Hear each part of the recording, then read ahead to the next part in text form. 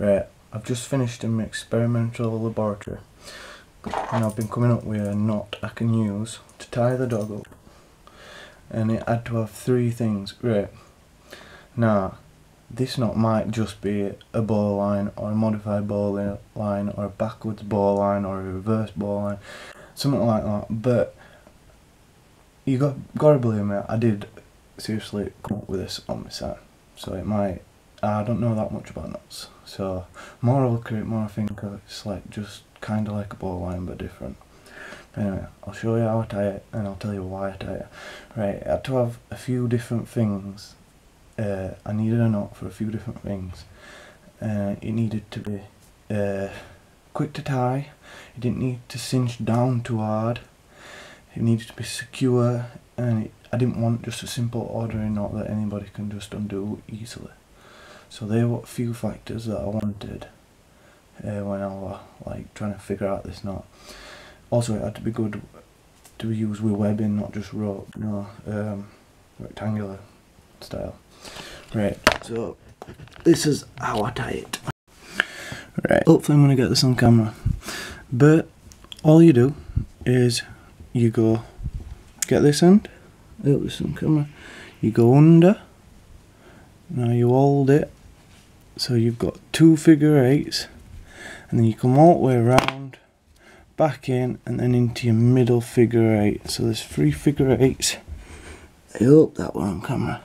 And as you can see, it doesn't tighten too much, it works with strapping, it doesn't tighten either way, it cinches down and it doesn't create a noose which will continue to tighten. Now I hope that's on camera. Now this is, it just seems to really work well just for tying dog down, but I'm sure it'd have other applications.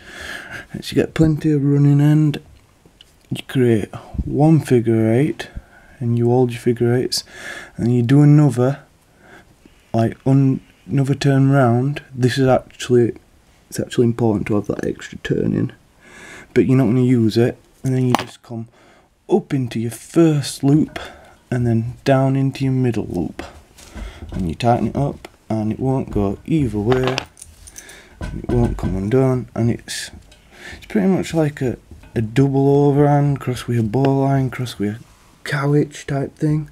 Because originally all I used to do was I used to take the clip off and go through, which works really well, apart from it's easy to undo, too easy, and it, I have to take the clip off.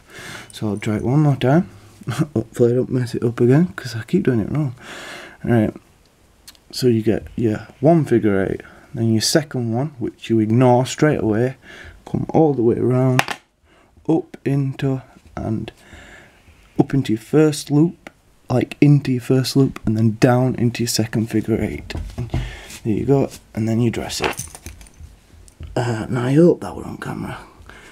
And this, I'll show you the knot itself, but that might just be an already existing knot, but you've got to believe me, I came up with that in my experimental laboratory. Right, cheers. And obviously it'll work with any type of cordage, so I've got some nylon green paracord. You get your first loop, and your second figure eight, you come round to make a third figure eight, you ignore it, you come up and down, and you dress it. I think that is just a bowline, innit? But a different way of doing it. Well, if it is, tell me it is, and it's just a different way of doing a bowline, but it seems to work well for straps. Right, cheers.